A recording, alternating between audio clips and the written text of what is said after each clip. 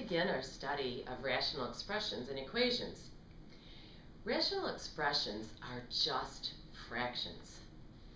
They're algebraic fractions though, so they can contain variables, x's and y's and a's and b's, but they behave just like fractions. And so what we're going to do in our next several, it's going to take many video clips, is we're going to simplify fractions, we're going to multiply fractions, and then divide them, and then we're going to add and subtract fractions. It's my belief that multiplying and dividing is a little bit easier than adding and subtracting because you require a common denominator to add and subtract. So we're going to kind of go from a little bit easier to a little bit harder. Before we actually simplify an algebraic fraction, let's go ahead and just talk about a simple fraction that you're comfortable with. The fraction 3/9 reduces to 1/3. And that's because we say 3 goes into here once and 3 goes into there 3 times. And so we're left with 1/3.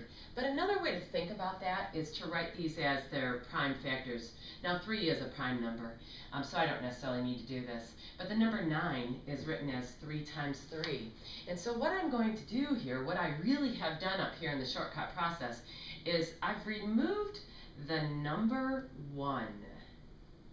I kind of like to try to illustrate that with a block letter 1. 3/3 is the number 1, and 1 times any fraction is still itself, or 1 times any number is still itself. So when I take out those 3's, I'm left with the fraction 1/3.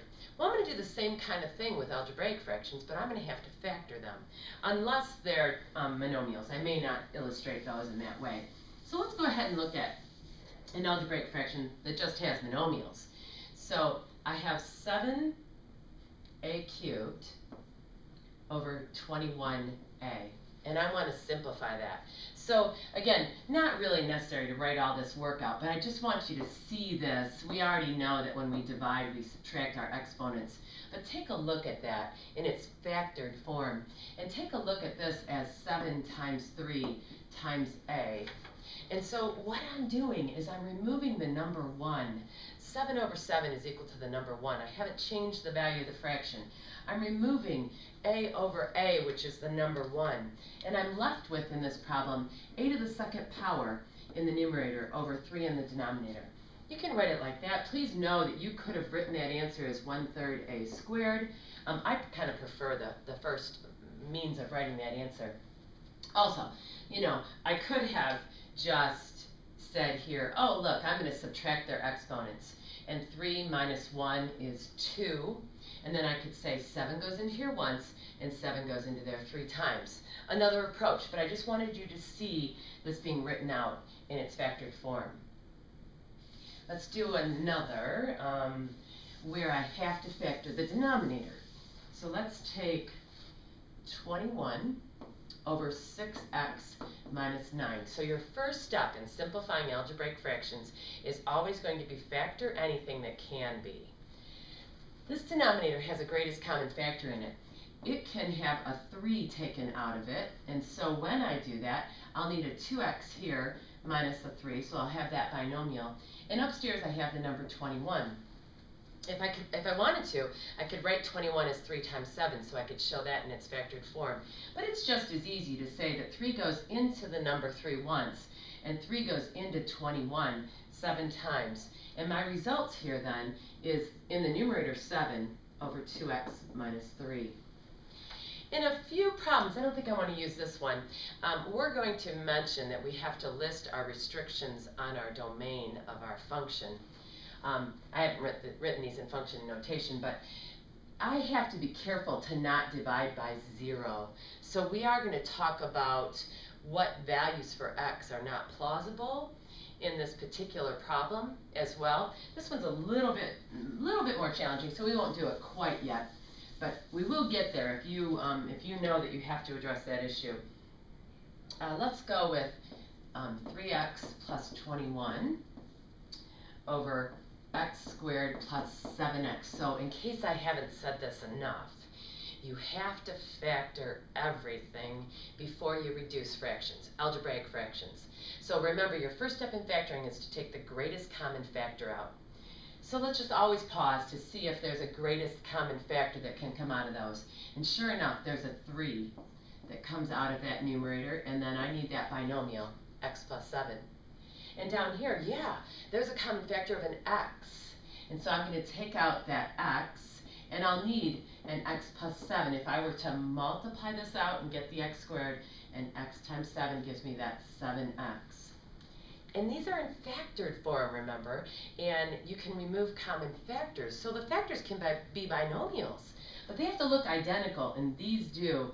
X plus 7 over x plus 7 is equal to the number 1. So all I am doing is reducing 1 out of this, and my final answer to this problem is 3 over x. Let's talk about those restrictions on the domain for this one, because this one's a pretty easy one. You have to talk about it in terms of your original problem. And my original problem had in the denominator an x and an x plus 7.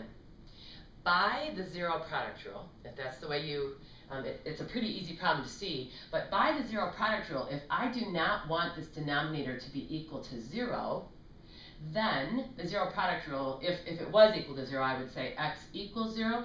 Well, I'm going to say here that x cannot equal 0, because 0 times 0 plus 7, which is 7, gives me 0 for the denominator. That's a problem. The zero product rule here would let me take x plus 7 and set it equal to 0 and subtract 7 from both sides. And a solution for x for that equation, if it was equal to 0, is a negative 7. But I want to make sure that denominator is not equal to 0. So these two values are restrictions on the domain of the original function. Just because I cross these out doesn't mean that x is equal to a negative 7 is not a restriction, so be careful there.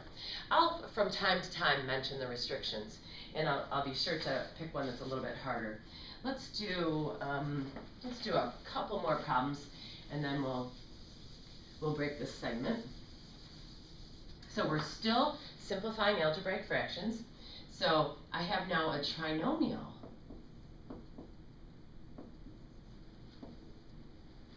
over a trinomial. And I need to factor those. So let's see, these are easy trinomials to factor because they have a 1 in front of their x squared term. So this numerator can be factored into the product of two binomials where there's an x in the front of each of those because their product would be x squared. And I'm now looking for two numbers whose product, remember, product is a negative 9, and I want those numbers to add to be a negative 8. And I'm not going to bother with the tables and going through the list of factors. 3 and 3 aren't going to work. You know, 3 and a negative 3, they won't add up to be a negative 9. But a negative 9 and a positive 1 will multiply to be a negative 9, and they'll add to be that negative 8. Downstairs, I want to factor this trinomial as well, and it's got a 1 in front of the x squared term. So I'm going to put an x in the front of each of these because of that x squared term, and I'm now looking for two numbers whose product is 4 and adds to be 5, not 2 and 2. It's going to be 4 and 1. And sometimes I'll peek up there because I'm hoping that one of the binomials at least will match, because my goal was to reduce these fractions. So, you know, I kind of peek up there and I'm wondering, I wonder if x plus 1 is one of the factors. Let's list the restrictions.